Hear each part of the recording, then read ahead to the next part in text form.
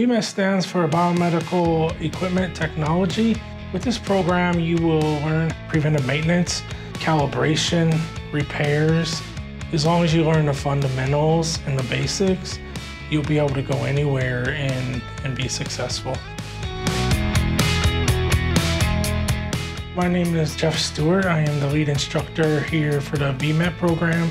I have been doing BMET for about 13, 14 years. Left the Navy. I was on an aircraft carrier that was short of BMET techs. I decided that when I left the Navy, that's what I wanted to do. We definitely would start with Intro to Electronics. So there's a couple electronic classes in this course. Get them used to the basics of electronics. Then we would introduce them to some anatomy, a little bit of medical terminology, intro to biomedical, what is it? Some of the entry-level equipment, test equipment. That's a biggie for our field. No day is alike, so if you're a prospective student that you don't want repetitive, this is a great field.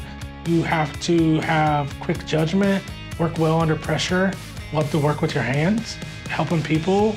You can work in anywhere from the big hospitals to small medical repair shops. The great thing is we start you off with the basics, and we teach you basic electronics and how to understand, how to narrow things down and the basics of troubleshooting so you don't get overwhelmed, and you really can help you understand the fundamentals, because you may end up at a facility that doesn't have the exact same medical equipment that maybe we have here at Centura. Healthcare and technology is not going anywhere, and this is the best of both worlds. It's job security right off the bat.